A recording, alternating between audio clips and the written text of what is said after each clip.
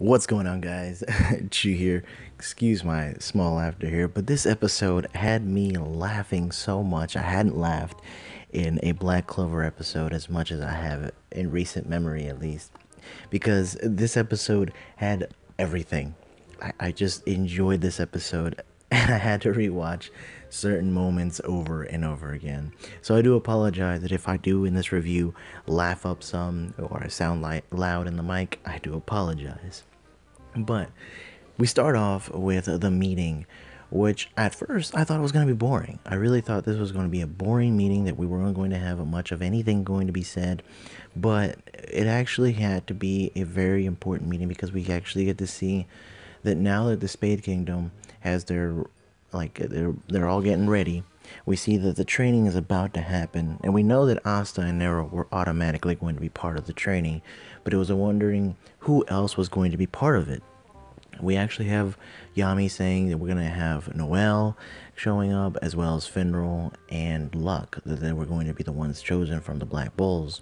And it was funny to see Nozel's reaction, being a little upset at the fact that Noelle's going to be put out there. And this is where the episode starts to get funny for me, because we have Dorothy picking at Nozel and just being a chatterbox throughout this episode.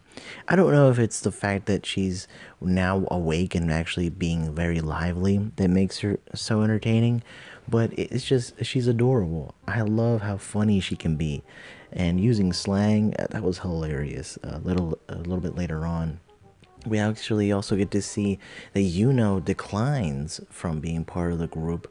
Mimosa gets selected from the Golden Dawn. Charlotte actually was the only volunteer that she decided that she wants to get stronger, because she realizes that she needs that experience. And of course, when she says experience, she starts thinking about her mind starts to wonder in other things. But she realizes that she needs to get stronger, and especially now that she has to fight these demons, it's gonna be, you gotta get stronger no matter what. And so I was very surprised that she didn't say soul, but maybe that group may be weak. And seeing Charlotte train would be awesome. I would love to see more interactions with her.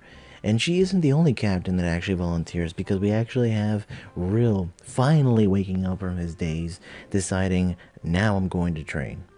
He was thinking about Charmy this whole entire time, that he has been in a complete daze, that this is his way of getting stronger, and maybe, just maybe, he would get noticed by her. Don't think that's gonna happen, but hey, Real, you can dream. You can dream so much. And honestly, Real's powerful. I'd like to see what he can do. And of course, we also have Leo from the Crimson Lions being brought in. So, a good selection of people. I think those are good picks.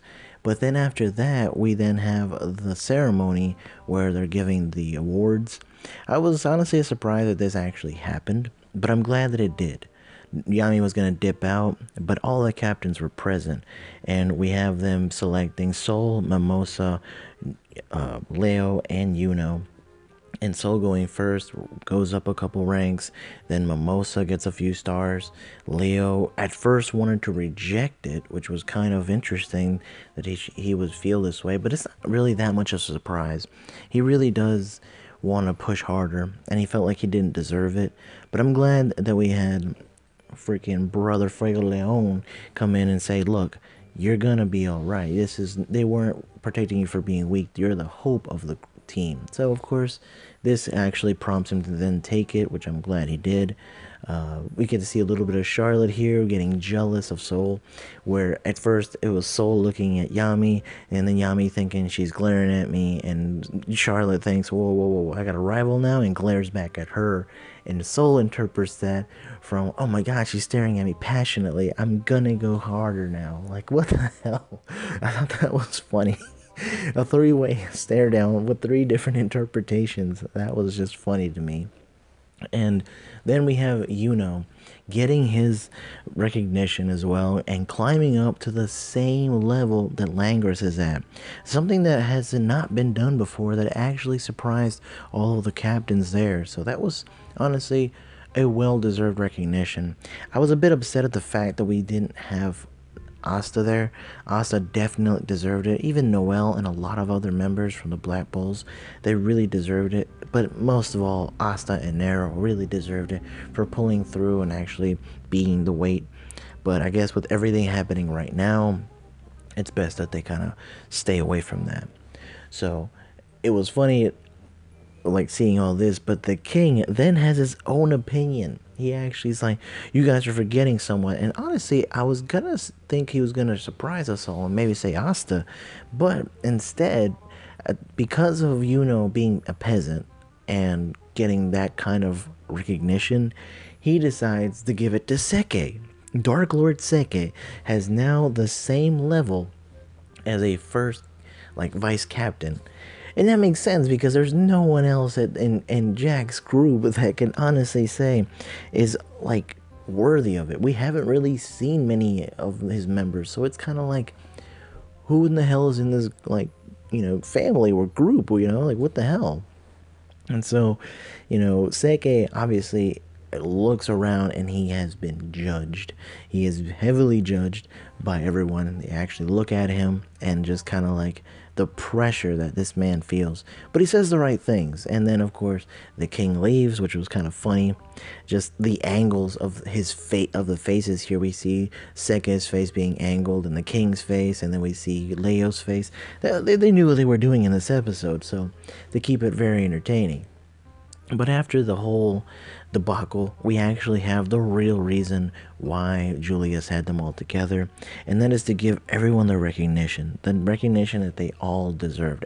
Everyone that was able to participate and fight, everyone was going to be given one extra rank, like they were going to move up one.